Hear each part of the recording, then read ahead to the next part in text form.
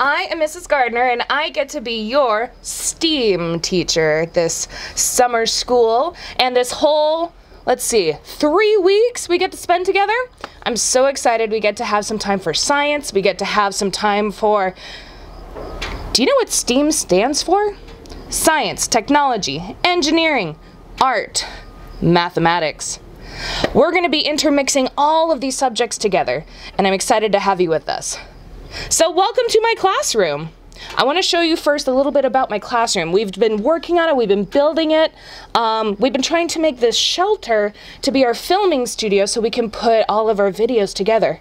Have a look at some changes we've made to the building so that way it's better for us. Look up here, the first one. It gets really hot over here. You see how we put this shade up? There's some space in between the shade and the building, so that way when the sun comes down, it hits the shade instead of the building, so it actually keeps us cooler. Come on in. Welcome to the classroom. We've had to make some changes to my storage shed, so that way we can make a good shelter and space to make our lessons. We put up some posters. I have some decorations, I brought some friends, I have an air conditioner. We've made this space ready so that way it can serve its purpose. And its purpose is to be a learning space. Now, a lot of other animals serve different purposes. Humans, our purpose might be to film science lessons. Your purpose may just be to learn right now. Some humans, they have purposes like building, like cooking, like being doctors or policemen or firewomen, or we have lots of jobs and we have buildings that go with each of those jobs. So when you picked up your materials, you got to see a very special animal that you brought home. Everybody have a look? You should have brought home a bottle with a little snail and some plants in it. Everything in here is everything it needs. The snail likes to eat the plant. The plant takes sunlight and makes air for the snail to breathe. They all have water, and as long as you put this in a sunny window, it's going to get everything it needs. Would you go ahead and take out your notebook right now? I want you to take some notes. I want you to look at your bottle, and I want you to write down, what do you notice is inside of it? What color is your snail? What color is your plant? What does the plant look like? Does it look like a flower? Does it look like a tree? What does it look like? So write down, what do you notice is in your bottle? Then I want you to write down, what do you wonder? What questions do you have? What are you thinking about when you look at this? Do you wonder how big the snail will get? Do you wonder how big the plant will get? Maybe you wonder, do I need to have any air in here at all? Do I need to pour the water out? Do they have everything they need? So you may have noticed that the snail has a big shell on it. That shell is its home and it gets to carry it everywhere it goes. The bottle isn't the home, it's just the shell. The snail has access to plants, water, air. It has a whole habitat inside this bottle. But the home itself is just its shell. Think about your habitat that you live in. Do you live in a house or an apartment? Do you live somewhere where you can go outside and see a tree and some plants? Do you have access to water that comes out of the faucet? Here at my house, we have water that comes out of the ground. We have a well. And it's pretty tasty too. In my habitat, I get all of the resources that I need to survive. And so does this snail. This snail has all of the resources in this bottle. You don't even have to feed it. What do you think the snail is eating? It's probably gonna munch on this plant. It's gonna munch on some of the algae that's on the inside of the bottle. This snail has everything it needs. It has all of its resources.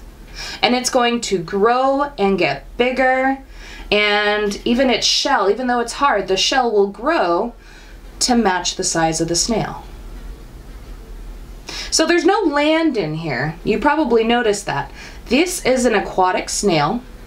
It likes to cling to the side of the bottle, but it doesn't necessarily need to go on land. Not all animals need land. Not all animals need to munch, munch, munch all day long. Some animals eat once every couple of days. Some animals eat multiple times in a day. But whatever they need, it's all going to be growing in their habitat all around them. So thinking about this snail shell, are we like snails? They're kind of squishy. I'm kind of squishy. But they have a big shell that they can carry around with them that keeps them safe. If you shrunk down to the size of a snail, could you survive? Would you have everything you need? If I shrunk down to the size of a snail, I could still get water and drink water. I could still eat chicken eggs. I have chickens and they lay eggs, so I could still eat chicken eggs. But my bed would be too big. If you were the size of a snail, could you use your own toilet? Would that be too big? Yeah, I don't think I could use mine either. There are lots of things that we would have to change about us if we became the size of a snail. So here's your challenge. You ready? I want you to think about how a snail carries their house on their back. And imagine that you shrunk down to that tiny little size, and I want you to design a shelter for you that you can carry around. When I was designing my classroom space, I had to put up some walls because, well, I needed more shelter from the heat outside. Or when it was raining when we started, I needed shelter from the rain. So your learning target, it's what you're aiming for while you're doing your projects and while you're listening and learning, all right? I can use my imagination to design a shelter. A shelter is like your house, like a snail carries on its back. I can use my imagination to design a shelter that will help me survive if I shrink down to the size of a snail. Alright, so if I shrunk down to the size of a snail, I'm going to imagine I'm a pretty big snail. I'm going to work with Miss Frizzle as my model. So if I were the size of, let's say, a big snail, Miss Frizzle, and I needed a house that I could take with me, I need to think about what do I need to survive. I need water. I need shelter from the rain, from the hot sun. Maybe I need somewhere to sleep, because I can walk around during the day, but I need somewhere to sleep, so I need a bed. What else do I need to survive? I need somewhere to store my food. Yeah, somewhere to store my food. Okay, so I'm going to design a shelter that I can carry with me, that can store a little bit of water, a little bit of food, maybe a bed that rolls out. And it has to be able to protect me from rain and hot sun. Okay, what I'm going to do first is I'm going to draw my design. So, what if I had a backpack? So we're going to need some straps for the backpack. Let's draw it the other way.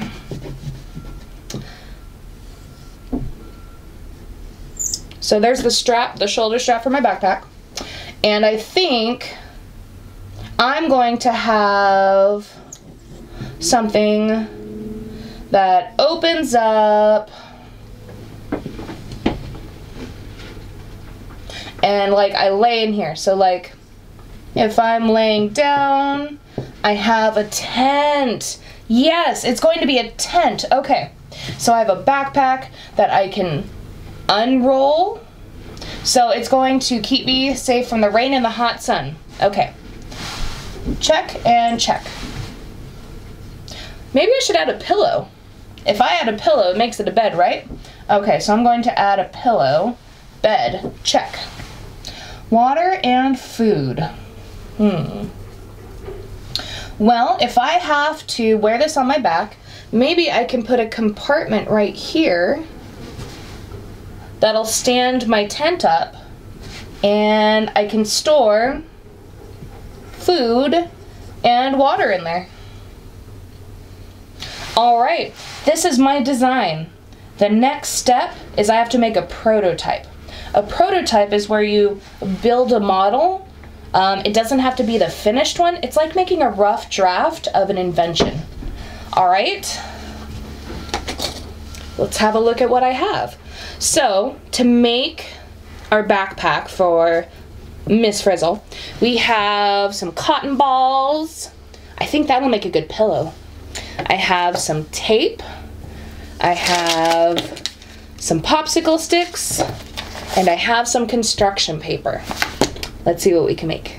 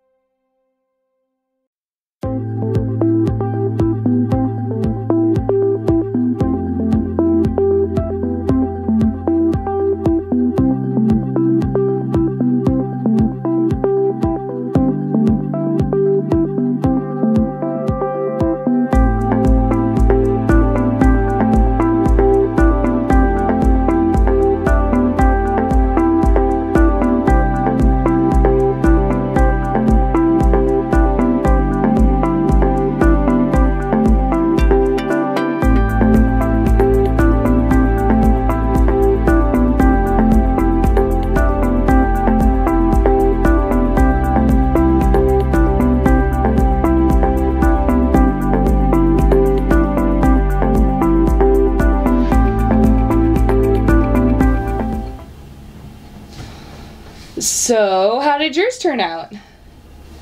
So in my blueprints, I designed something that doesn't look exactly like what I made, but that's okay. When you're designing your blueprints or your first prototype, there's a reason it's a rough draft or it's a first. You're trying things out. So in my initial design, I thought, you know, I could just have a slant down to the feet. That looked kind of hard to do, and she was longer than the materials I had, so I had to get creative again. A lot of creativity comes into science and engineering and math because somebody had to figure it out first, right? All right, so here's what I did. We have a tent that is removable and can be rolled up and stuffed into the backpack carrier that can also carry food and water. So I'm going to roll this up and put it in here.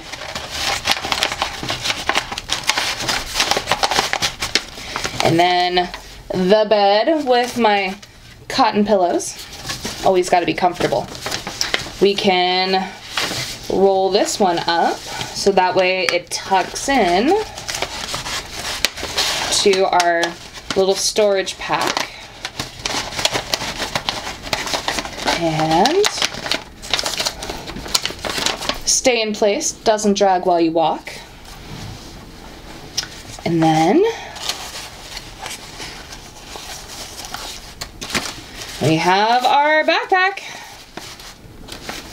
What do you think, guys? If you shrunk down to the size of a snail, would this be enough for you? You get to make your own, and I'm excited to see what designs you're going to come up with. They're not all going to look the same. Yours may not look like mine. Great! I want to see what else you can come up with. I only have one head. I can only come up with one set of ideas. I'm excited to see what you can make too. And maybe you can make something better than this. We'll see. Remember, when you're done, I want to see all of your designs on Flipgrid. Make sure to check the link in your Google Classroom so that way you can go on and show us what you made. Explain how does it keep you safe? Where can you keep your food? Snails just got it right the first time. We've got a lot of creating to do. All right? Can't wait to see you. I'll see you on Flipgrid. Bye, guys.